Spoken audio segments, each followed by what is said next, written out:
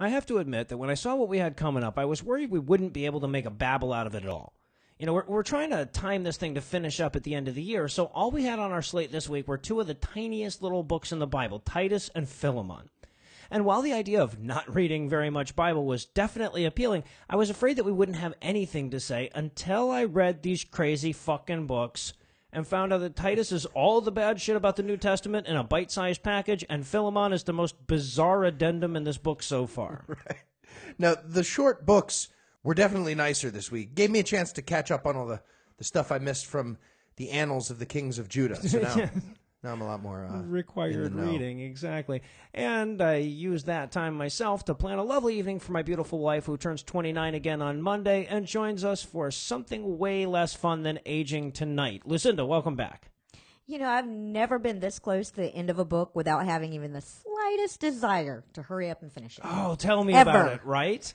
Ever. I mean, if you told me you decided to do, one verse every 3 weeks from here on out and finish it in 2021 or something like that, I'd be fine. We'll get there. I'm okay with that. Yeah, but if we did that, we'd have to put off all the fun of the Quran next year. So it's kind of logical that Titus would end up being the recipient of a bullshit forgery letter that was fabricated decades after Paul's death. After all, he was kind of the Boba Fett of the Pauline epistles. You know, he just shows up once in a while to put the Corinthians in their place or wave his uncircumcised dick around at the apostolic Jews.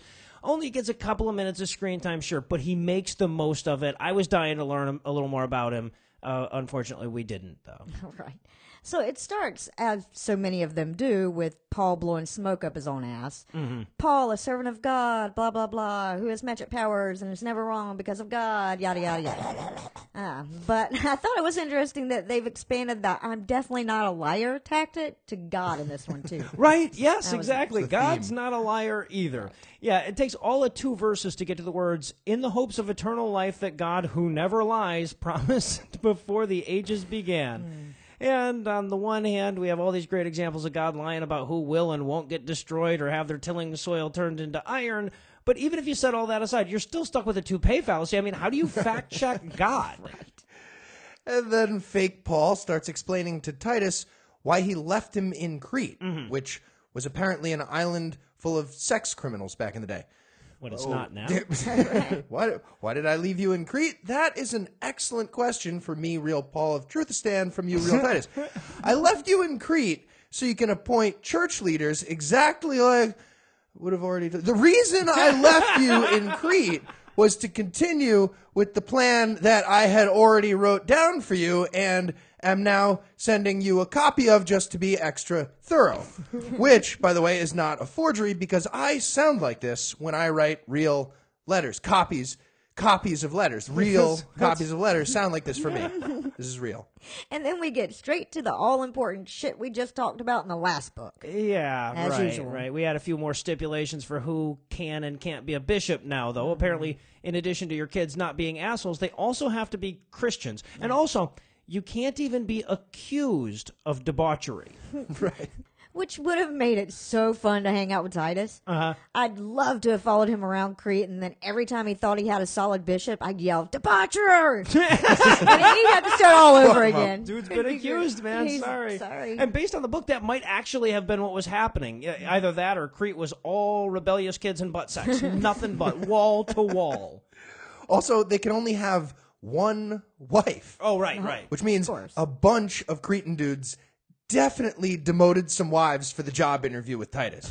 All right, it looks like you'd make a good bishop. You and your kids don't seem very debaucherous. Can't see any reason why. Spontaneous riot! No reaction. Well played, sir. Okay, just one last thing. Are the 2 women blowing us under the table extra wives? Are they extra? No. Those are slaves. I'm not an animal. Extra wives. And by the way, since when is not being a drunk a prerequisite to speak for God? You guys never heard of Noah? Or all the fucking really? Fucking crazy bastard, what was it, Ezekiel? Tell me that dude wasn't drinking? Come on. And then by verse 10, we're on to the Jew hate. Quote, "There are also many rebellious people, idle talkers and deceivers, especially of the circumcision. They must be silenced." End quote. Take that however you want to take it. It's one thing to get deceived by some rebellious idol talker and then get slapped in the face with a penis. It happens to the best of us. But if I get one more mushroom tattoo from these deceitful, idol-talking Jews, I swear to fucking God. But now, in his defense, of course, he only said, especially the Jews. You know, he admitted that other people are also deceitful idol talkers, right? So it's less like saying black people love fried chicken and more like saying everybody loves fried chicken, especially black people. The last one isn't racist. I think it might be. Some of my best friends especially love fried chicken. What are you talking about? And then we learned, and this gave me an honest guffaw, that Paul took the Epimenides paradox literally. So, okay, just to make sure everyone knows just how stupid this is, Epimenides is the Cretan who said all Cretans are liars, and he said it to present this paradox. So, you know, I'm a Cretan, so if I say all Cretans are liars, I must be lying, which means that Cretans all tell the truth, which means I can't be lying. But pretend Paul invokes it in Titus as though it was an assessment of Cretan morality. So, according to the Bible, Zeno's runner is standing still. Right, yeah. If you redraw the finish line, it's not a paradox. That's great. Profound stuff from pretend Paul over there. Great job. Well, and even if you overlook the bit where he says that the Cretan that said all Cretans were liars was telling the truth, his actual advice to Titus is treat everyone around you like a lazy, gluttonous, vicious, lying brute so that they'll love you more. And as much as the Christians ignore in this book, they definitely took that one to heart. Oh, yes. Oh, yes. It's like Don Johnson talking to his slave about Django. You want me to treat him like regular white people? No. Who's that retarded kid? Treat the Jews like a retarded Christian child. Basically, That's yeah. the best way to go.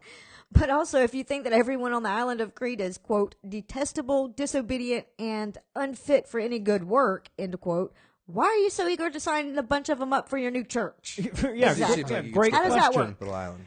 And then we get into the non-specific specifics that the New Testament is so famous for. Paul instructs Titus to teach the people there not to get so slobbering drunk they fuck couches. To warn them that to do good works instead of bad ones is very important. Fascinating. I mean, look, you're doing no one any good when you say be prudent. It's like shit that says drive safely, right? In case you forgot that barrel rolls don't work as well in real life. Of course, fucking be prudent. Right. Well, and not only is that stupid advice to give to your disciples in waiting, but apparently fake Paul didn't think fake Titus would think of that one on his own. Right. He needed to send a letter across desert and sea to remind his number 3 guy that being prudent is probably a good thing. Yeah. You know how you're teaching all the Cretans to be shitty? Stop doing that. Stop. I know this is a whole big 180, but just trust me on this. Roll with me. It'll work. I wrote down a handy list of ways to not be shitty people. It's mostly words like good and not bad. Try to memorize it. Exactly. And I'd just like to take a second to point out that both Christ and Paul, as presented in the Bible, are perfect models of the opposite of prudent. Mm-hmm. You know, being crucified to death and or spending the majority of your adulthood in Roman prisons is, at the very least, imprudent. Right. But, of course, the sexism can't wait for too long. So in Chapter 2, we learn all about how wives should be chaste, obedient, good at cleaning the kitchen, and, above all, submissive. Right. Yes, exactly. And when you're already talking about women, you're practically talking about slaves already, so you might as well use it as a segue. And this was honestly one of the worst slavery verses since Exodus 21 invoked the 48-hour rule. Right. Titus chapter 2, verses 9 and 10 from the NRSV, quote, tell slaves to be submissive to their masters and to give satisfaction in every respect. They are not to talk back, not to pilfer, but to show complete and perfect fidelity, end quote. And by the way, that's probably the most innocuous wording I could find in any translation. Clearly, God is all about some slavery. Loves him some slavery. And, by the way, if you keep going with that verse, it basically says, tell those slaves to fucking smile while they're working so we can sell this thing. Yes, exactly. Nobody wants to see unenthusiastic bondage. It just reflects badly on everyone involved. Come on. You better laugh when I whip you, bitch. Also, Christianity includes renouncing all worldly possessions. It says that over and over again in the book. So tell your Christian friends to give you all their shit or they're going to hell. Then cite Titus chapter 2, verse 12. Among others, yes. He also ends the chapter by saying, let no one look down on you, which that seemed like an odd addition. You know, oh yeah, one more thing. after the be prudent and everything, don't make me look stupid. I try to be cool, but like you don't care if other people think you're cool. Like, like a respectable, possessionless, homeless zealot who thinks all the people around him are lying brutes. That's what we're going for. Be that dude. And by the way, I give you full authority to be a complete asshole about it. Yes. Rebuke the shit out of everything. Be that guy.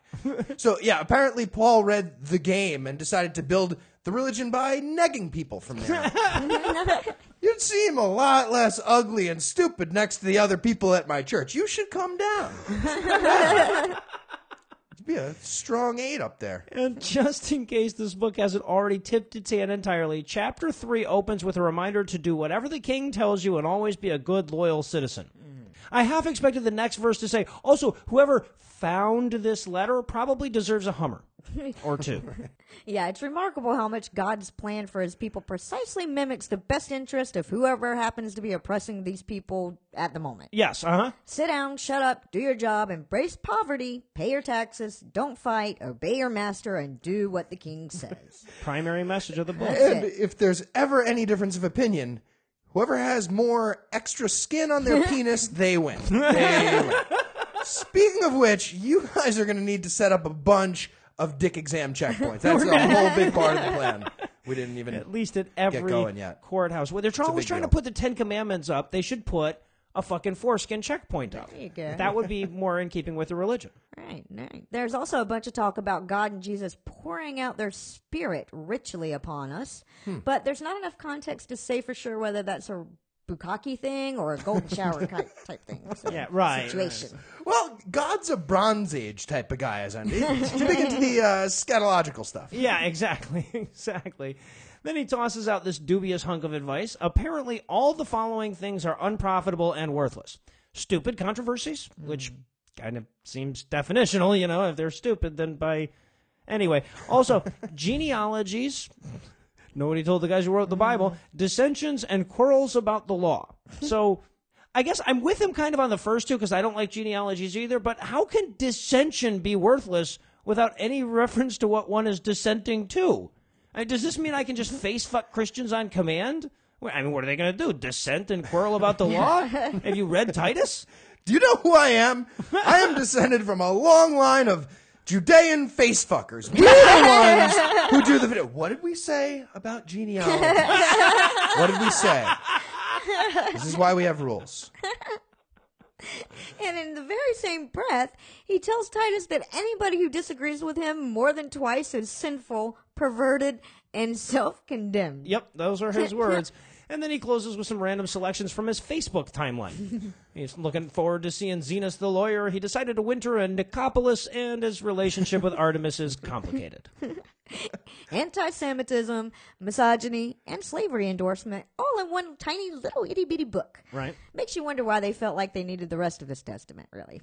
All the important shit is right there. We're done. We should have been done a long time ago. Well, I sure do hope this Bible eventually tells us how we're supposed to treat a slave after they convert to Christianity. Because I don't think I can evaluate this Jesus stuff and that whole big message if he never addresses how we're supposed to treat a slave after they convert. That's the important stuff, yeah. And, of course, the next book on the list could have been printed on a business card, so it'd probably be something of an afterthought in the Bible if it wasn't so fucking weird. All right, so the letter itself is apparently something that Paul sent along to Philemon with Philemon's slave Onesimus. And clearly there's something that Paul... Now, this is actually Paul, as far as anyone knows. And clearly there's something Paul really wants Philemon to do with his slave, but he never actually says what it is. So it's pretty much impossible to take anything of substance away from this book. Yeah. And the weirdness starts right away in this one, too.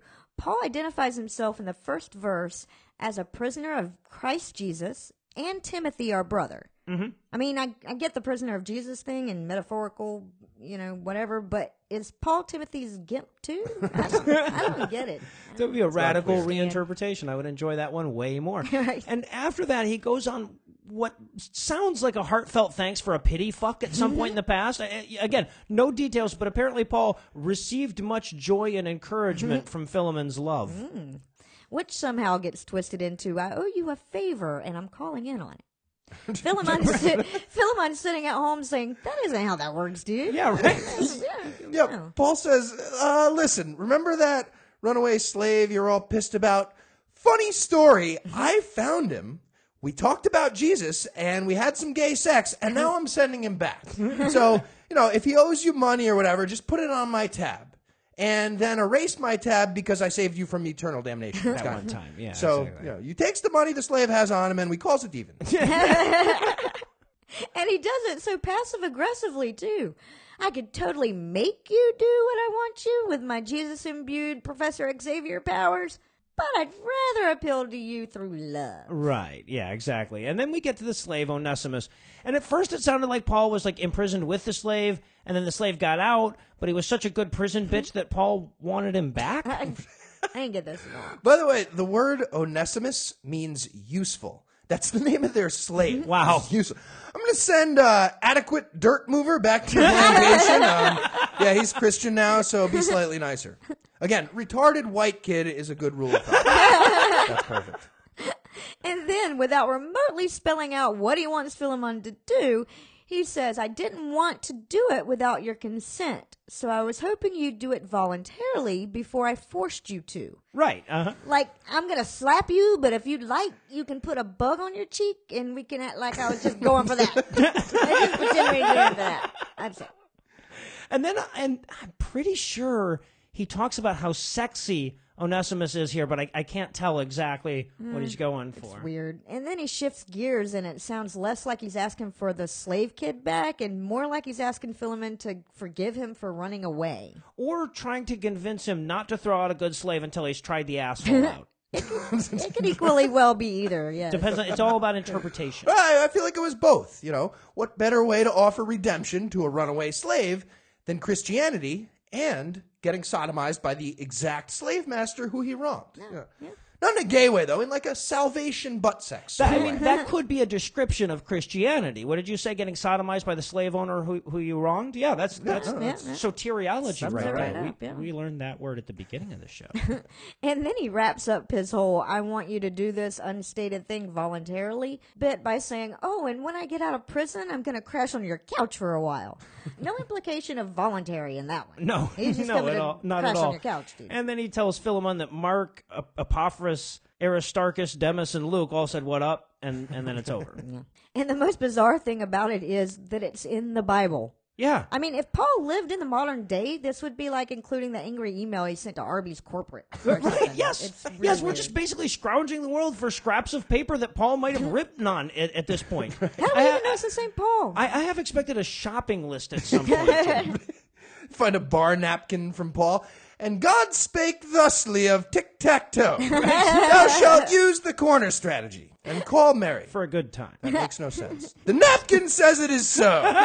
Do not doubt the words of the Paul napkin. And if it give you some winning advice on tic-tac-toe, that would be the most useful section of this book, actually. Yeah, right. would be Finally nice. get some advice. Well, the good news is that we're done with letters from Paul and fake Paul at this point. Now, we do still have some letters, mind you, and the Vulgate attributes Hebrews to Paul, but they're wrong, and it never says it's Paul within the book, so fuck off, Paul. We're done with your ass. We're going to do Hebrews in 3 weeks, then we knock out James and both the Peters after that, all the Johns and the Jude after that, and then it's on to Revelation. Only 4 more Babbles to go. Hooray! Hey, such a fun book club. So are we done yet?